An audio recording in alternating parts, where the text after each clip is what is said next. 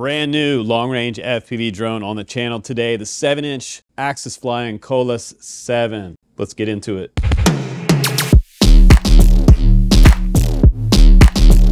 Okay guys, this is a pretty epic, awesome review, especially if you've never flown long-range FPV before. If you have, you can skip ahead maybe the next 2 or 3 minutes. Right now, I'm gonna give the FPV community some super important information about flying long-range for the first time. If you've ever flown a 7-inch, you know these things already. But I'm gonna share some friendly advice for the new guys. Maybe this is gonna be your first 7-inch. So number one rule of flying long-range, guys, fly bi blades. If you want a longer flight, don't fly tri-blades. Tri-blades, keep them on your 5-inch. They're not very efficient for long range. Get rid of them. Fly bi blade props. Find the thinnest cord prop that you can find. I'm speaking the width this way and that way, and the least amount of pitch, because if you have a super aggressive pitch, just going to draw more amps. It's going to eat up more of your flight time. You can also fly this one in Lion packs, which I'll put some links down below for Lion, and I'll put a LiPo option down there in the 5,000 milliamp range. You can also carry something like a GoPro on here, or the Insta360 ONE RS that I'm going to use again today for this flight test. And today is the windiest flight day test of any 7-inch that I've had in the past 3 months. So this is going to be ultra interesting. And when it's windy with a 7-inch, you're going to see more jello in the camera. So we'll see how the ONE RS does with a ton of wind. But also, guys, another tip is that when you do use the bi-blade props, you're going to reduce the airframe's vibration by a lot, because the tri-blades produce more vibration back to the flight controller, which translates to the camera, resulting in jello. So the next big thing that you need to do, please do this before you go out. Test your GPS. Make sure that rescue mode is turned on. Do not have it set to drop.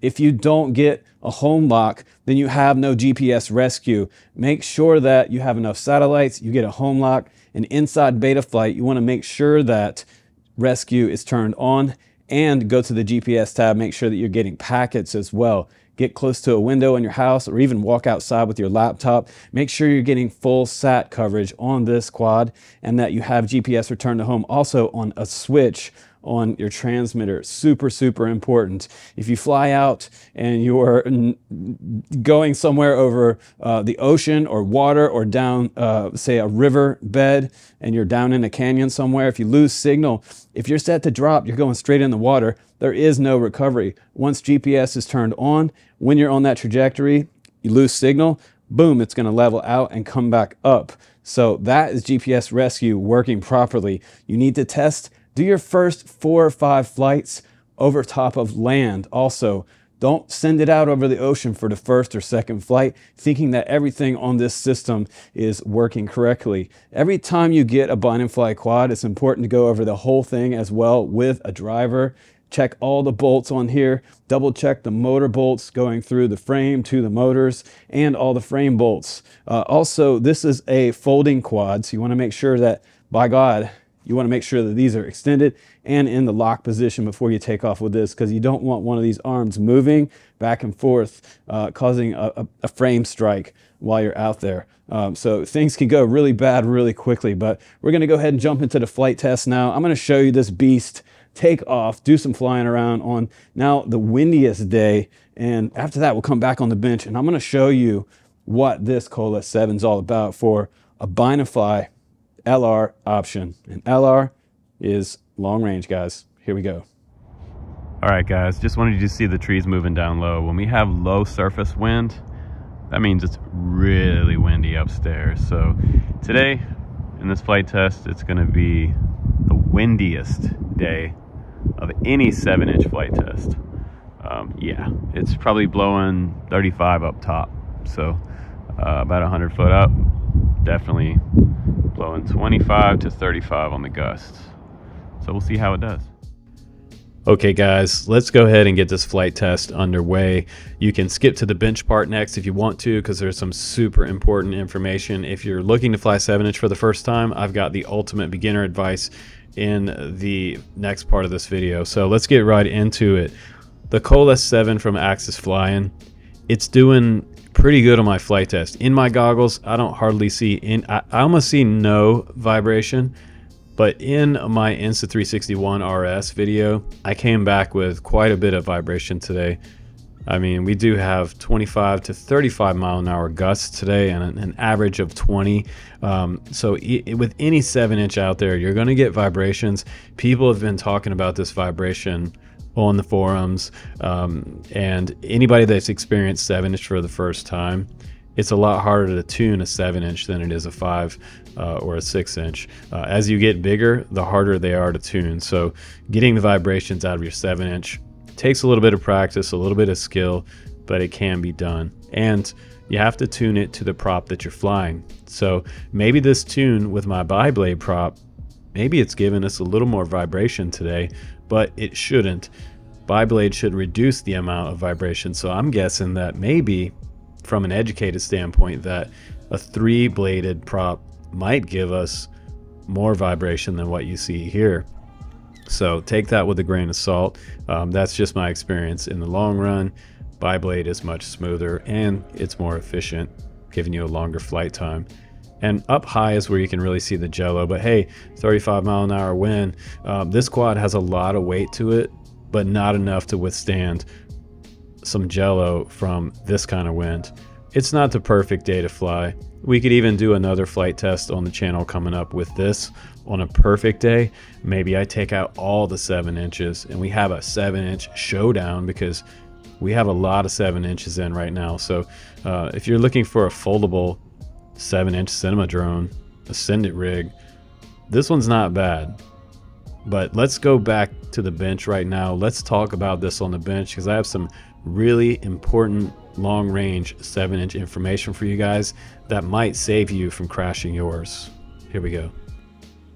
All right, guys, welcome to today's review. We got some serious stuff to talk about today, especially if you're thinking about getting a 7-inch. Hang out for the next 3 minutes, because I'm going to talk about some things that might save your first 7-inch long range experience. This is super, super important. And I have seen other channels out there testing other 7-inch where, yes, they went into the water. We're not going to name names, but lessons were learned. And sometimes you just don't quite think about the consequences of having just one component on this quad fail. Whenever you get a bind and fly, number one, remember, you're testing your quad for the first 20 flights before you really send it out there.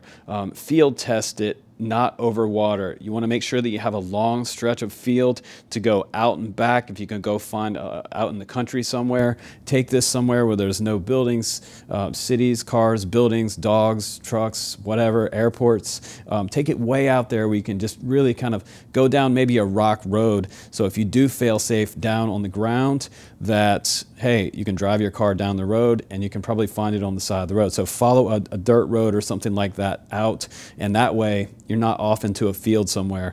Super important. But the other thing is, when you're flying a 7-inch, I got a huge suggestion for you. You notice how mine always has the bi-blade props on there?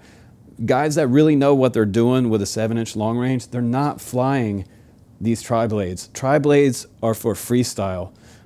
They're not for the longest flight time on any quad. If you want to get a larger quad, fly these. They're going to be more efficient.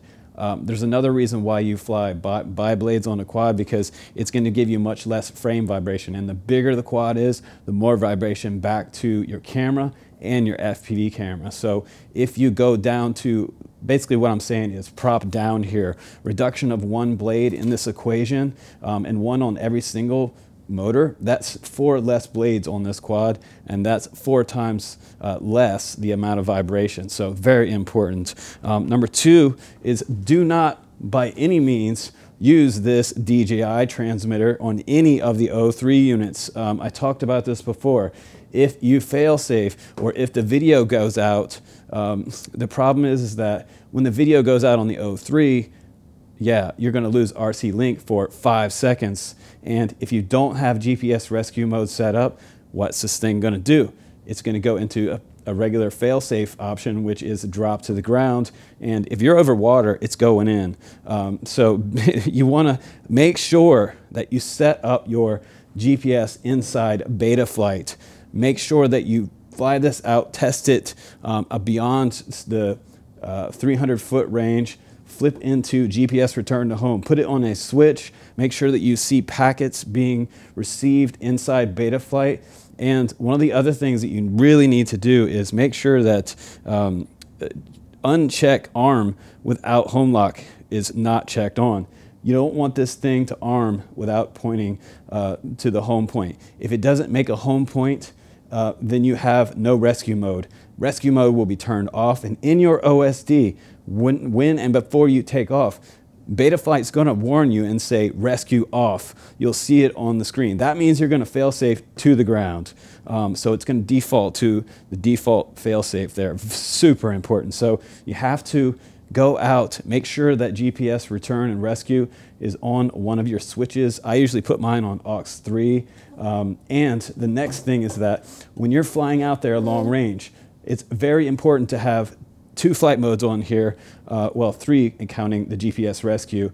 Number 1, you want to take off in angle mode, which is also known as stability mode. That way, when you take off, you get a good altitude, so you can switch into acro and go on your flight. Now, if you fail safe and you have GPS rescue set up, when you're in acro mode, as you're flying along down a canyon or over a river, this has saved me before with Chimera series drones. I've been flying down a canyon, boom, I fail-safed, even crossfire, dropped out on me, and I immediately went to rescue mode. So the quad momentarily levels out and then it goes back into acro mode. So you might see your quad do this if you're losing signal. Otherwise, I would have dropped into the water over the river. So if you're flying long range, be sure your GPS is properly set up and field tested. And field tested just means taking out to that long road somewhere and testing it out.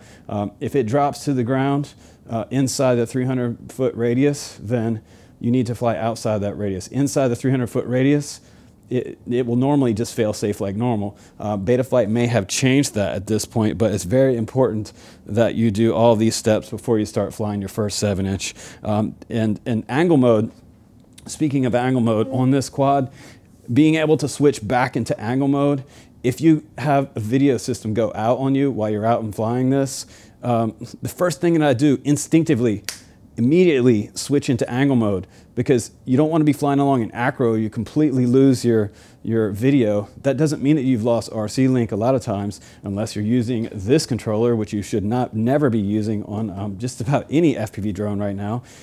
Use crossfire, but that way, if you do lose video, you can flip back into that stability mode, the angle mode, and level yourself out. And the next thing you want to do is start gaining altitude, so that do a punch out, go straight up a couple hundred feet in the air, and you're going to regain video signal back, because these guys will catch up back to your goggles once you get to a higher altitude. And whatever that obstruction was in the way is not going to be in the way anymore. So when in doubt, punch out.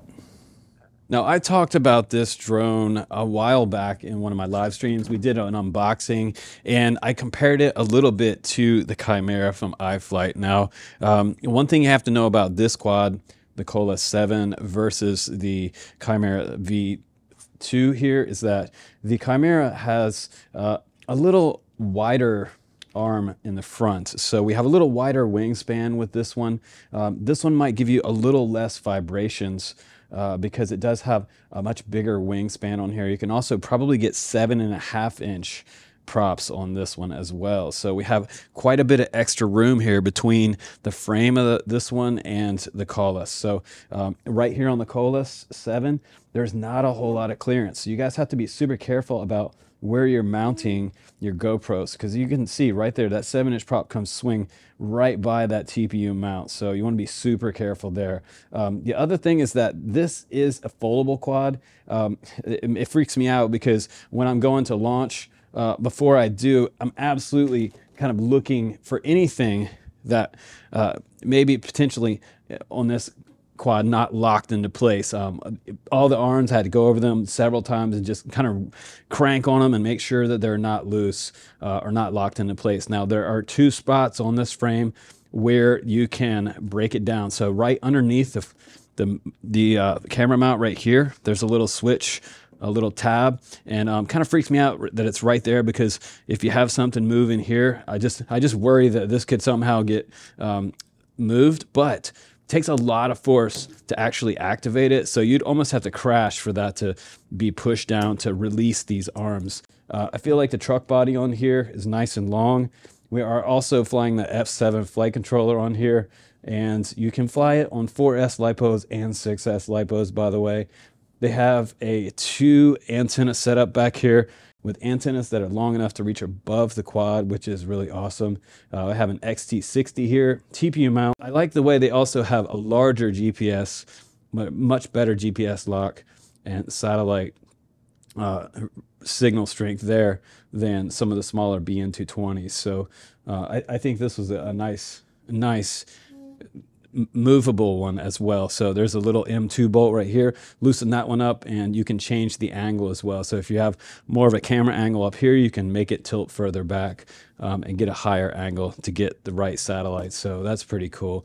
And also, you know, we have some newer motors on here. These are 1350 kV. So these are somewhere in the middle. The Foxeer quad that I flew a while back had kind of more like 6S Freestyle type motors on there. And the Chimera actually has 1250 kV, so just a little less. But I think these motors look nice. They have a nice sort of anodized red inlay on top of the stator here.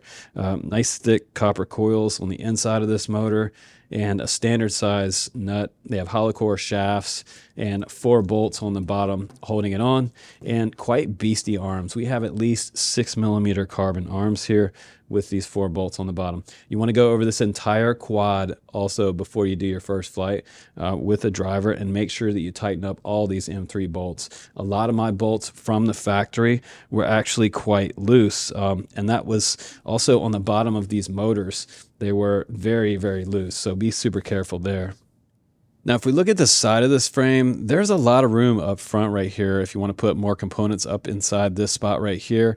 It also has a receiver spot right there. I could have slid my TBS Crossfire right there. That's probably where I should have put that. And actually, looking at it now, the Immortal T mount is in the very front, not the back, Justin. So I was in a hurry when I was setting it up this morning because it was going to rain today, and I had to have this hooked up super fast.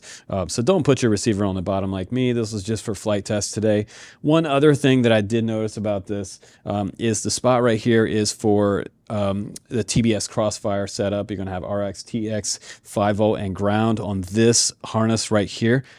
Be careful when you're setting this up. I would add just a little bit of hot glue on this just to hold this in, because I'm not a big fan of having a receiver just plugged into a harness for a long range type of flight. I really want a solid soldered down connection there. So if I had the option to take the top off this thing and solder this directly down to the flight controller, that's what I'd probably recommend versus having a little plug there. That vibrates loose at all with these motors, that's going to be a problem, and it's going to be a fail-safe in an RTL type of situation. And cool, because Betaflight now has returned to land, and it will actually come back now with the new update and come down and land, whereas before it would just come back, hover over the home point till you lost battery or regain signal, and hopefully not drop to the ground. Now up front on this camera too, I've got the original Air unit back here with 1080p DVR and plenty of camera protection up front with the original DJI FPV camera. A lot of people like that one. I do like the fact that it does have a standoff in the front down here for a frontal crash. And I've been mentioning lately, I wish they had a lot of these designs lately don't have a standoff on the top, but I feel like a standoff on the top and the bottom, just a little more carbon up high, would give this camera a little more protection in a frontal crash. It seems like it does need some protection up top, so it's usually open up here on a lot of designs. Now, again, plenty of truck body here for a large battery. You can fit even up to like my Swell Pro 5000 milliamp will fit completely from front to back right there. It makes a really big and heavy quad, so be prepared for that. The other thing is that I noticed that this is an over-under motor design. The motors in the front are over and under in the back, so they do have some prop overlap right here, which if you're using really flimsy props, and I have kind of an example of one of them sitting around here somewhere.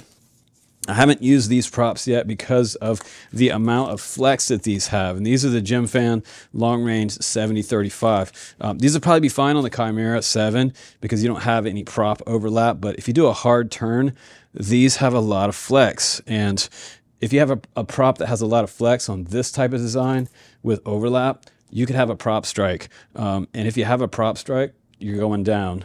So that's not a good thing either. So be very careful there. And I recommend using the HQ props. These are some HQ bi-blade props. I'll put the links down below if I can find these for you, because these fly great. They're super smooth and they're efficient. So here is the KOLAS 7 all folded up, and I did just go off camera really quick and kind of just put all my weight on these and crank them down. I moved my Immortal T when I did that. I had some of these in the way. So just put your Immortal T up front in the proper spot up front. So that'll be great there. But this takes a lot of force to press this, so it's not going to accidentally get pressed. So that's really good news. I don't like the fact that the back one is on the bottom side of the quad. I mean, it's not going to accidentally get pushed on takeoff, but it's weird that you have a release lever near the ground back here. So in looking at this, let's just see how much clearance we have back here. Just going to push this down again and let things go in to lock into place. And this time, let's see the lever. It seems to be disengaged somehow back here. Maybe if I really crank on it and just get it to lock. I wonder if the lever just gave way there completely. Doesn't seem to be working now. Okay, there we go.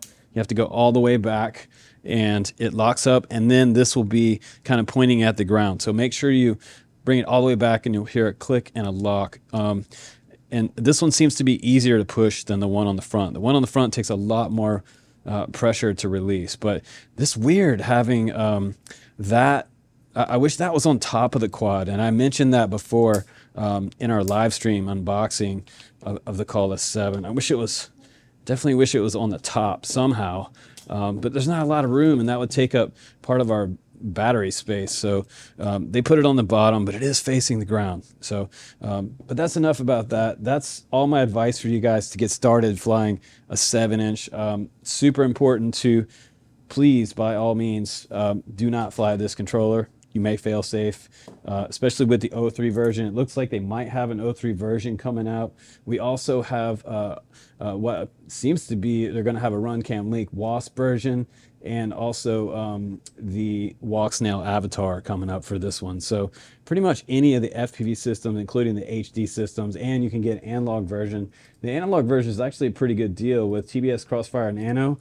$419 is not a bad price. So I'll put my links down below, guys. If you want to support the channel, grab one from my links as always. And yeah, give us a thumbs up on this video, subscribe, and I'll bring you more honest opinions from the heart right here on the channel, guys. Take care. I'm Justin Davis. I'll see you on the next one. Bye-bye.